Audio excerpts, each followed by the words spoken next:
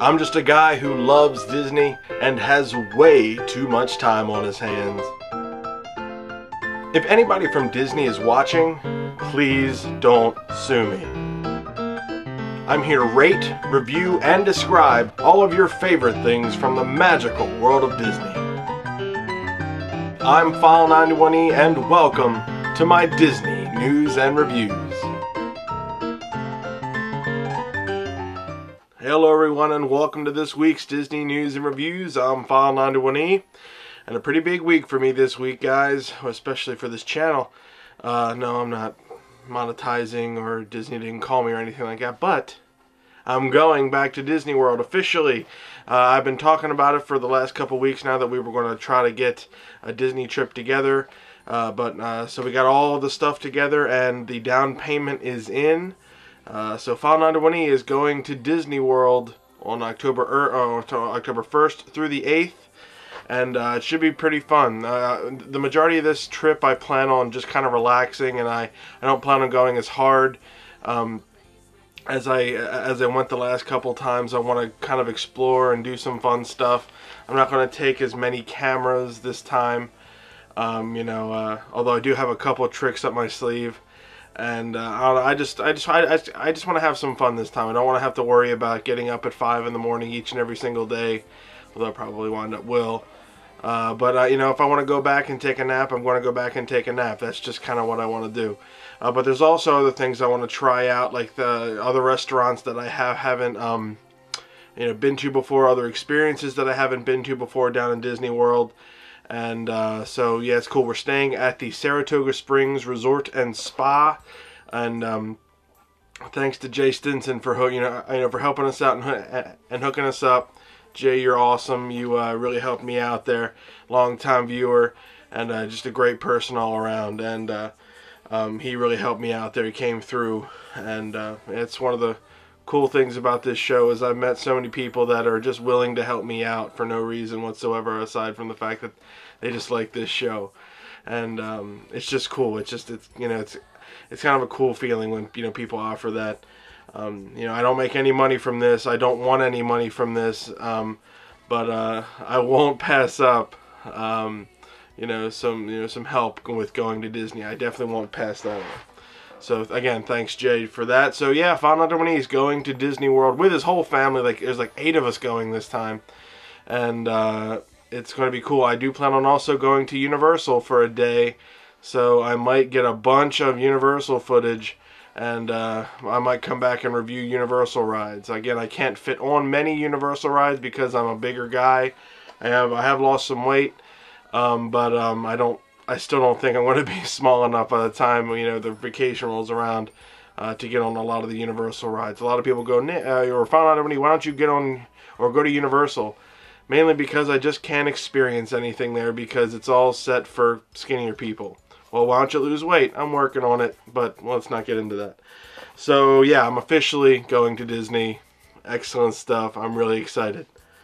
We're starting actually Foodie February. I kind of reviewed all of the different restaurants that I went to at Disneyland and Disney World, so I have an idea for this month, and that's to preview a lot of the restaurants that I want to go down and try to experience, or at least go into when I go to Disney World next time. So I have about 16 different experiences that I want to try to run in. Again, I'm not going to sit down and eat at every 4 or 5 star restaurant, but I do want to run into a couple of these and see what they're all about. And I figured out a way to rank my excitement for that. So that's what this month or this year's Foodie February will be. And next year I will actually start reviewing the things that I previewed here and see if they live up to the expectation. So we'll just have to see. Then we got Merchandise March is coming up as well. So I do plan on doing a giveaway again. If you have any ideas for different bits of Disney merchandise that you would like to see me review or anything like that, just post in the comments section below, and maybe I can get to them. So yeah, that's what's been going on with me this week. Let's get right to the news.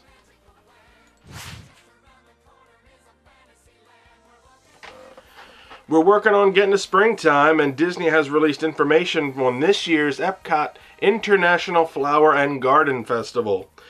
New food kiosks and the like have been added this year.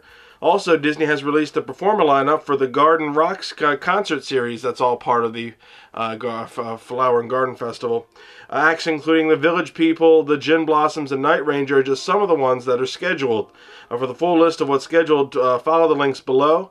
Epcot's 2016 International Flower and Garden Festival will begin on March 2nd, running through to May 30th, up from 75 days to 90 days. So they're trying to make it, I think, a Food and Wine Festival springtime edition, that sort of thing. So that's really neat. So follow the links below, and you'll be able to see what this year's Flower and Garden Festival is all about. Club Disney, which opened in the new multi-use Sunset Showcase at Disney's Hollywood Studios, is moving to seasonal-only operation from next week on. The final day of regular operation will be Saturday, February 6th, which I'm probably today, if you're watching this today, from 11 a.m. to 4 p.m. That'll be the last full day. The Club Disney Character Dance Party opened on December 1st in Sunset Showcase near the Rock and Roller Coaster. Sunset Showcase is also home to a hard ticket event, Club Villain, which is set to continue in that space. So they're not totally stopping it, but it's not becoming a full featured thing, which I don't understand why they don't do that, because half of Hollywood Studios is gone. So thanks to the Star Wars Land and Toy Story Land upgrades. So yeah, it's going to be a while, and Hollywood Studios doesn't exactly have the full giant repertoire it once had. The Boneyard Playground at Disney's Animal Kingdom is scheduled for a refurbishment later this month. The closure begins on February 22nd through to March 17th, reopening to guests on March 18th. So yeah, keep that in mind.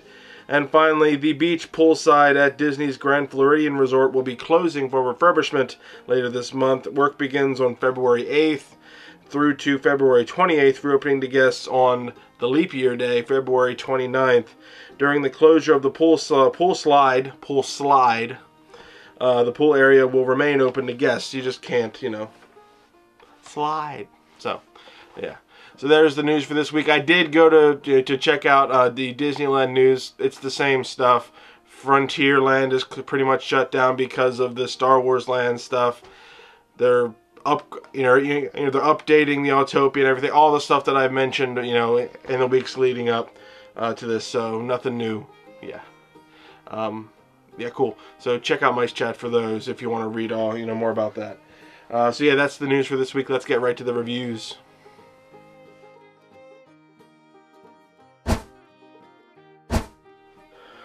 Alright guys, now like I said in the opening, this is Foodie February, and I plan on, this is the month where I like to talk about restaurants in Disney World, or Disneyland rather. Now I've already reviewed all of the restaurants that I've been to in Disney World or Disneyland, and I just kind of don't, I had no idea what I was planning on doing, but I had a list of things of restaurants that I wanted to, or food experiences that I wanted to attend while down in Disney World. For instance, the Food and Wine Festival, some of the the Wishes dessert party, that sort of stuff. Just different things that I can do down there, and it'll give me something to review here. So plus I never go to a lot of these restaurants that I want to go to, and because this is my kind of vacation, Disney vacation, even though I'm still going to be working and getting you guys footage, I want to do stuff that I want to do, and I think part of that is actually going to some Disney restaurants, which are just, from what I hear, fantastic. So what I plan on doing is, I want to give you, I have, 16 lined up. There's 4 weeks in February, so every week I'm going to give you 4, restaurant experiences that I'm going to, potentially enjoy. I'm going to talk about them, what they are, where they're located, what Disney says they are on their website, what the Disney book says, these guys, the unofficial guide to Disney, and just give you some other stuff, and then end with my excitement level. It's basically the same thing out of 5, but I gave you a little animated meter so you guys can see, because it's extra fancy. So yeah, you'll get the idea as as we go along. So here are the 4 things that I want to talk about. Now, these are in no particular order. You'll probably find that they're in alphabetical order, some of these, because I basically just went down the list and said, want to go there, want to go there, want to go there. Okay, so the first thing I want to experience, hopefully while down there, is the Crossroads at the House of Blues. Now, this is located in Disney Springs on the west side. And what Disney says it is this restaurant and live music club serves up southern and global flavors for lunch and dinner at a soulful Sunday brunch. Now, the book right here, the unofficial guide, didn't really say too much. They gave it 3 stars. They have a decent review of it in there, but they kind of went and rambled on about stuff. The main features of this is that this has kind of this is broken up into like 3 or 4 different places. You got a restaurant, a live music hall, a smokehouse where they have like all kinds of, this is new, the smokehouse, and then an outside bar, which is pretty cool. They also, like they said, have Sunday brunch, which is nice for some people. Now, the reason why I chose this place is we were going to go down there. We're going down there and we're going to have a family dinner in a Disney restaurant. And this was the place that we kind of settled on because it wasn't in either of the parks, because not everybody is going to the same parks on the same day. This is in Disney Springs. We can just take the boat right over and just hop right into House of Blues and have a great meal. And the food is something that there's something on this menu that we all will like. And that's what we're hoping. That's the reason why we chose this place. Plus, it's House of Blues. I love the House of Blues. I love the way it looks and everything. I get a chance to kind of listen to the music, but I've never eaten in there, and I'm excited to to check that out. Now, what I like on the online menu, of course I went through the online menu, and these are just my personal tastes. So take it for what it is. They have everything. It's a lot of southern food, jambalaya and the like. So some of the things that I like are the cornbread, which just seems really awesome because it's like jalapeno cheddar cornbread. Jambalaya, that seems like an option. The buttermilk fried chicken sounds delicious. And pretty much just about every sandwich that they listed there seems really good. I love sandwiches, and they have like a pulled pork sandwich, pulled beef, brisket, because they got that smokehouse right there. Oh, my uncle's gonna love it because they have a turkey leg. It's gonna be great. So basically, everybody seems to be gung-ho about going to the House of Blues because the food sounds fantastic. So needless to say, my excitement level, bam, see, look, cool new meter is way up there. And I'm really excited to check this out. This is one of the more this is one of the ones that I'm more excited to actually try out. I've always wanted to go to the House of Blues, and now I will finally be able to. So awesome. The Crossroads at the House of Blues. The Crossroads is the restaurant section of the House of Blues section or area. So awesome. Cool. Now we're going to move on to one that's not as big as the House of Blues, but still something that I want to experience while I'm down there. And that's the ABC Commissary in Disney's Hollywood Studios on Commissary Lane. Now, here's what Disney says it is. It's a feast on fare with international flair. Okay. The alliteration there. There you go. Asian salad with chicken, burgers, sandwiches, desserts, and more amid an Art Deco setting that features film posters from past and present, all while movie trailers play on TVs. Beer and wine are also available. So there you go. Now, the book, the unofficial guide gave it, there wasn't an official review in there. They kind of just said the food was fair, and the expense was fair. The food was a B-, and they just kind of said something along the lines of you're bound to find something in here. This is one of the main eateries in Disney's Hollywood Studios, but there's a lot of different other eateries there. They have the Hollywood and Vine. There's the Hollywood Brown Derby. Min and Bill's Dockside Diner, and then there's this one, which is the main one. This is basically where you kind of can go and find something and sit down and eat in an air-conditioned setting. They recently took out the Backlot Express, which I think might wind up driving a lot of traffic to this. But there are 2 other restaurants that I plan on going to in Hollywood Studios that I want to at least just go into to see. So don't worry. but that's going to be in a whole different episode. Now the main features are there's actually nothing on the Disney website that has like different special features to this. It's just a basic kind of quick service, sit down and eat real quick, and then go, you know, sort of situation. There's nothing too fancy about this place. Now the reason why I chose this place is because I went here once when I was a kid, and I just kind of wanted to go back just to kind of see what it's all about. You know, not every restaurant I want to go to is going to be a giant fancy one, you know, because they're, you know, because you gotta, one, they're expensive, and two, this is, you know, this seems to be more along the lines of something I would just run in, grab some food real quick, and then go.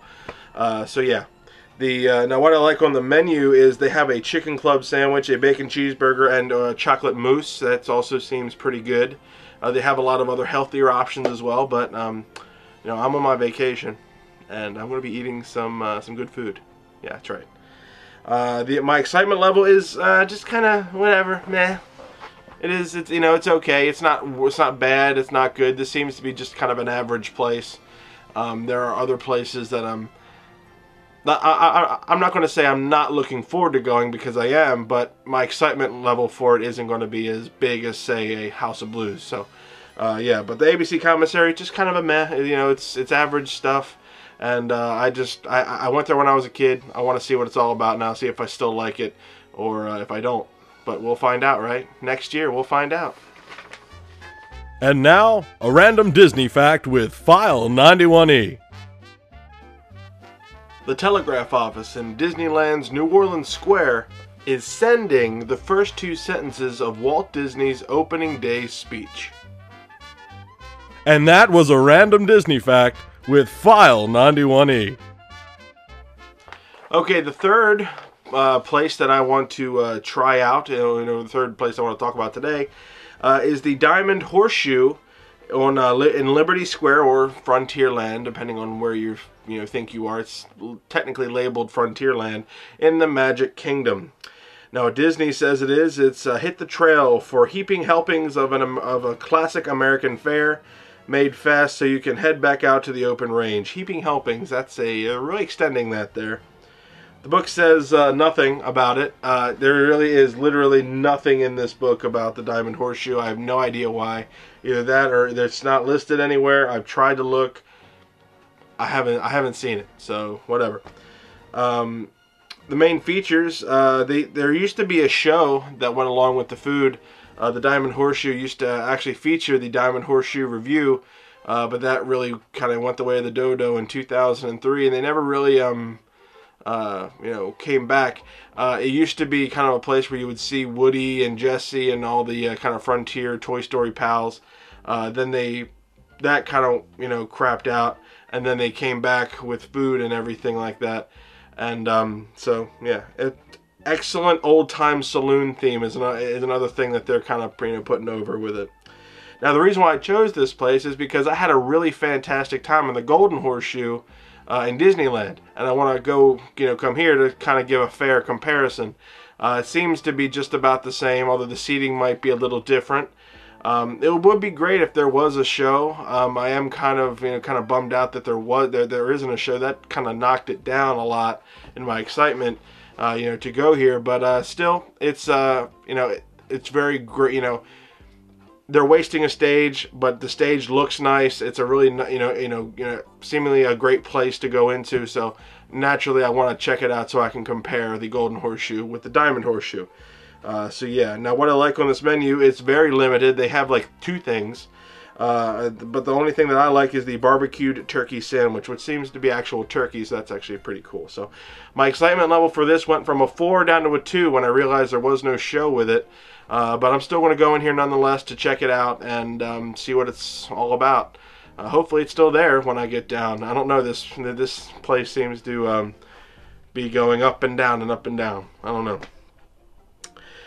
And finally, the last thing that I want to talk to you about today, the last restaurant that I want to talk to you about today, I still have like a couple more in the weeks to come, is the Be Our Guest restaurant. That's right, the Be Our Guest restaurant located in Fantasyland, or New Fantasyland, in the Magic Kingdom. Now here's what Disney says it is. Step inside Beast's enchanted castle for a delicious quick service breakfast or lunch, or an unforgettable sit-down dinner. The book says 4 stars, very expensive. They also went into a lot of detail about it, but I'm not going to read it here. You buy the book. The main features of this place, they have 3 different dining locations in this little Beast Castle area. They have the ballroom, which I'm sure everybody wants, the Castle Gallery, and then the West Wing. They also serve breakfast, lunch, and dinner, like the thing said, and you can actually purchase extra experiences if you have a princess and she wants to come and enjoy her stuff. You can get different things that are set on your table for when you come. They set your table, you sit down, and like, oh my God, check this out, that's really neat. So awesome stuff there. So check out the Disney websites to see what extra stuff you can have for your little princess there, or whatever.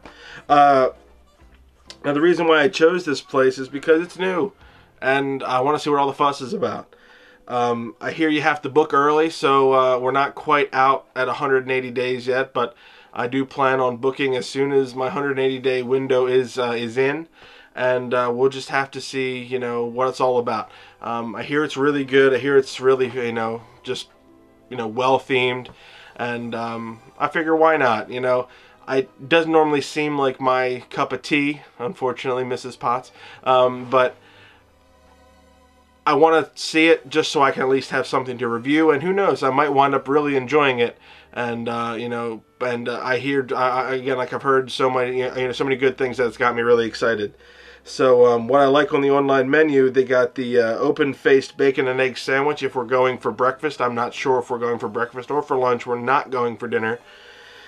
Now for lunch, I see they have the carved turkey sandwich, which seems pretty cool. That's a lot of French food, and I'm not a big French guy. I don't know why. I'm just not a big French food eater. But the main thing I want to try out, I want to try to go for lunch, is because I want to try the Master's Cupcake, which has the gray stuff, because I hear it's delicious. I was told to ask the dishes, because I didn't believe them. Moving on. So yeah, what is my excitement level for this? Definitely a 5. Or a 5.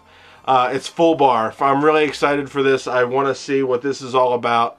And I just can't wait to get down there and really, get my nose into this stuff and taste some, hopefully good food. And I'll be able to come back and give you guys proper ratings and whatnot.